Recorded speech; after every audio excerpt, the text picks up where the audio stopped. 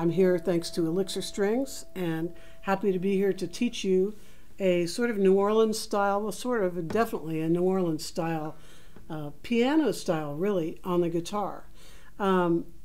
If you think of Dr. John or Professor Longhair, this is that Rhumba beat that so many New Orleans players use. And I've got this mapped out sort of so that there are three ways to play it. The first is just with the bass. The second is adding a little bit of melody on the first string. And the third way is really very difficult, much more difficult, and might take a little more work, and it's got a little bit more melody to it.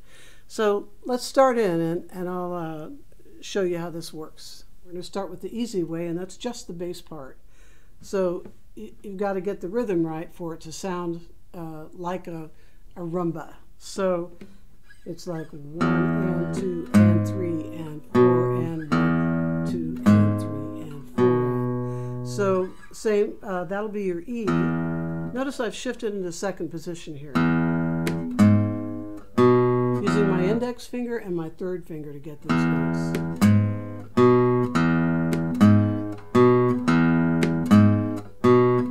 Now we'll do the same thing on the A string, same position, back to E,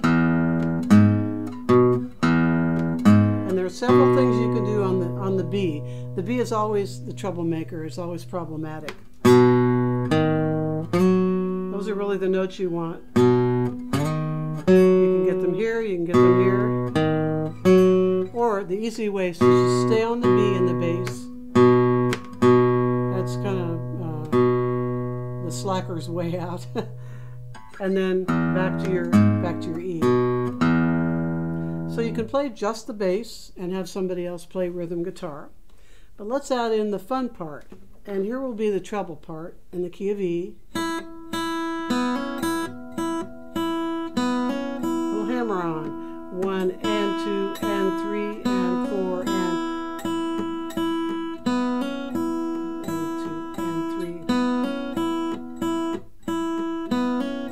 We'll do the same thing for the A, and for the B, it depends on which of these little bass patterns you decide to use.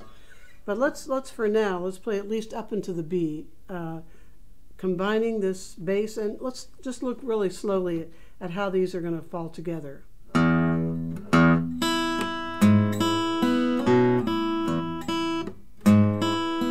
Very tricky to put those two together. Might take you a little work. There comes the A.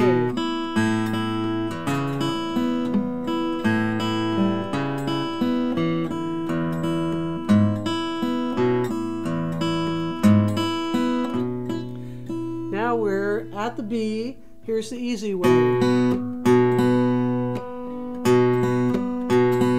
the B in the bass and the open B string. Here's a little bit different way to play it. Let's see. A little bit of a slide on that fifth string. Or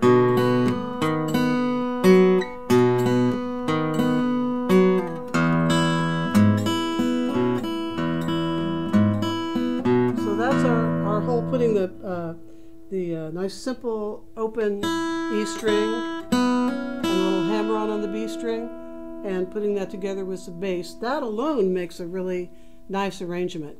So we've taken it to the second step, and now let's look at the third way to play it, which is a wee bit more challenging.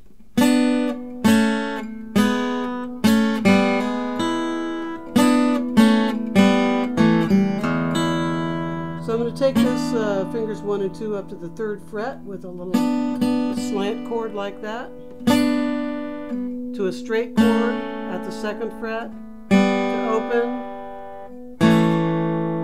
to an A chord essentially, and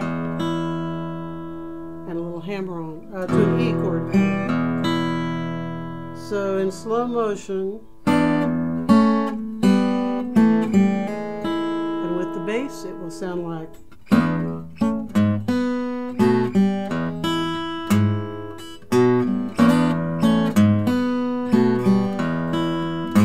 And once again, this will take even even more work to get that together. But isn't it beautiful? If you can get that little right hand of the piano, so to speak.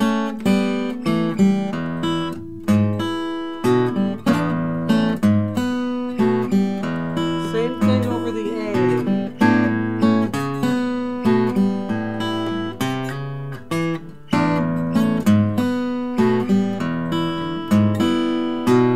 Here come our choices. That's the simple thing to do. Or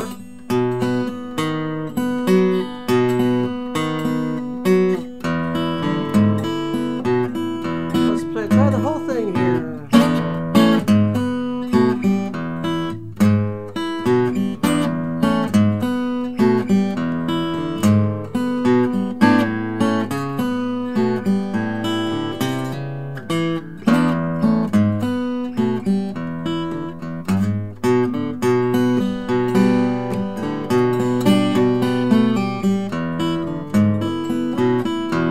So I added a few little notes there on the B. You're going to hang on that B. That makes everything a little bit easier. So you can add some of those first and second string notes to make it a little bit more interesting. So not a lot of people playing piano on the guitar. So I hope you have fun with this. It's a wonderful little way to play. And you'll hear a million New Orleans songs that have this beat and this kind of feel to it. So take a listen and go Google yourself some Rhumbas and see what I'm talking about here. So thanks to Elixir again, and great to be here, and keep on playing.